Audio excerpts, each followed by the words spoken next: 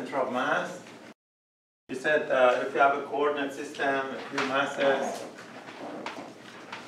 M1 with coordinates x1 and y1, M2, Mi in general, with coordinates xi, yi, and so forth.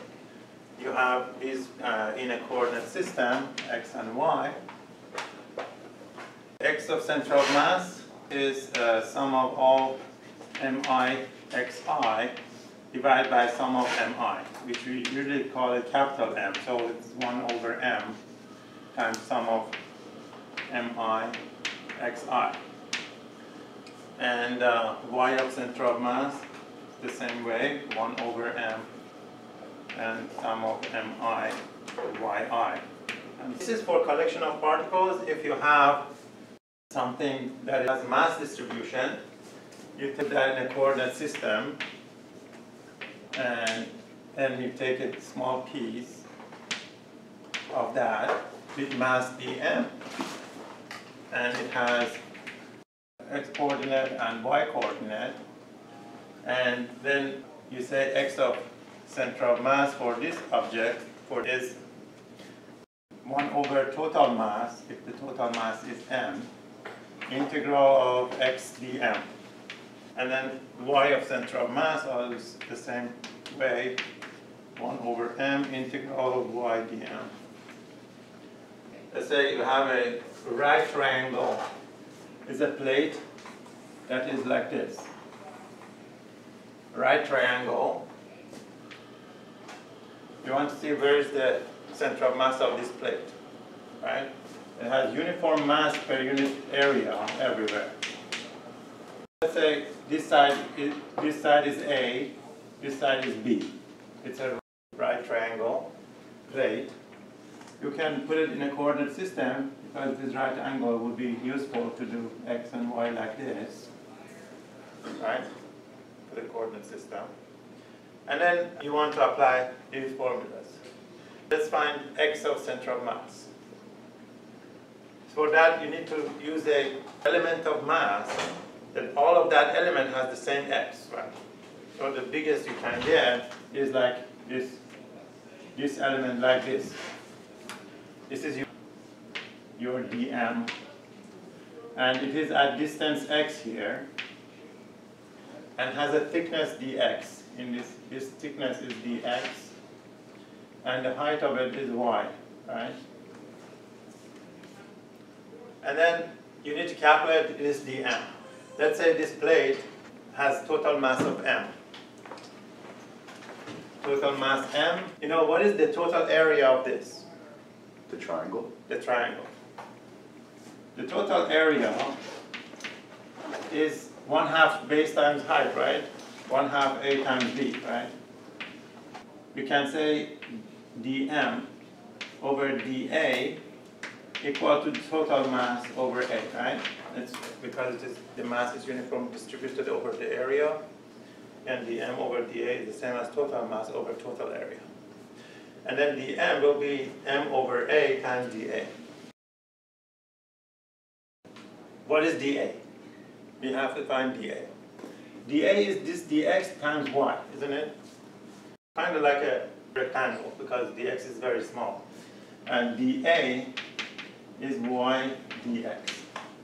But I want to write everything in terms of x. What is y in terms of x? Can you write y in terms of x? Yes. Is it negative b over a? Negative b over a. Well, that's not true. Times x. Yeah. Yeah. How did you get negative b over a? Just the slope of that. The slope, yeah. But you have a slope and intercept, right? Right. You understand? So you plus b. Yes, plus b. So y in terms of a, you see, for this line that defines the edge of the plate, y is equal to the intercept is b.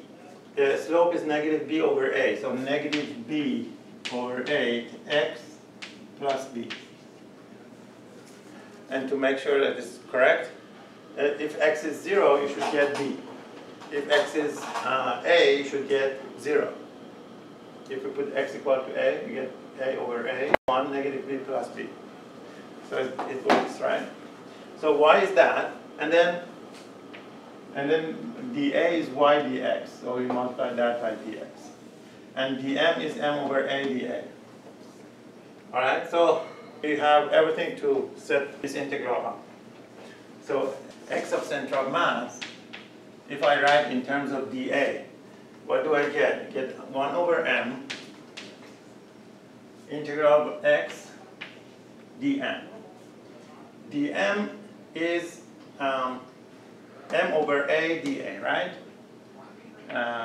Instead of dm, I write dx times m over a, right, from this equation. dm is m over a dA, like that. And m comes out and cancels out.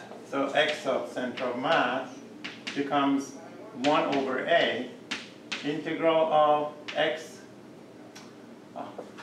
this is dA, not dx, sorry, dA, x dA, right? So see that there's no mass here.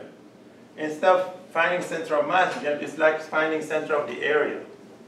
1 over total area and x times dA is the same as, instead of saying 1 over total mass, x dm.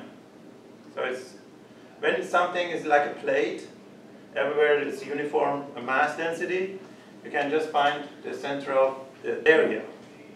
And that's why maybe in engineering they call it centroid, they don't call it center of mass, because it's the center of the object. So x of center of mass is equal to 1 over the area, integral x times y. Y is this, b minus b over a x dx. I have a question. Yeah. Could we just put y in and treat it as a constant instead of Sorry? like? I'm just curious as if like instead of saying y equals negative b over a x plus b, we just kept it as y, and then when we took the integral, we treated y as a constant. No, y is not constant, because you see when x changes from 0 to a, right? Mm-hmm. To a. When x changes in here, the height changes. Right. Right? If it was a constant, then yeah, you could treat it as constant, but it's not constant. Okay. And it is b minus b over a times x dx. Now, you can multiply this, have some constants here. A and b are constant, but x is not constant. You can take the integral. So x of center of mass is equal to 1 over a integral from 0 to a bx minus bx squared over a dx, right? And then x will be 1 over a. Integral of bx is what? Bx squared over 2. Bx squared over 2, bx squared over 2, what is this? This one? Bx cubed over 3a. Bx cubed over 3a. And evaluate this between 0 and a. Means go to a, calculate this, and sub minus when x is equal to 0, right? But if x is equal to 0, all of this becomes 0, right? So you just put a for x. So x of center of mass will be equal to 1 over a times b a squared over 2 minus b a cubed over 3a. Now we can put a equal to 1/2 ab, and inverse of a is 2 over ab. I can put that here. X of center of mass is 2 over ab times b a squared over 2 minus, one of the a's cancel, you get b a squared over 3, right? And ab cancel. One of the a's cancel, can be factored. The other one cancels out. You get a factor of a, and 1 minus 2/3. So you get x of central mass equal to 1/3 of a. Because you get 1 minus 2/3, right? So means that if a is all this, you divide by 3, and x of central mass is right there. If you turn it around, if it is the other way around, it's y of central mass should be b over 3 as well, right? Because it's symmetrical, you can do exact same thing. So if you divide this by 3 equal parts, and the central mass is right there, right? So y of central mass is also 1/3 of b. That's for a plate like that, right angular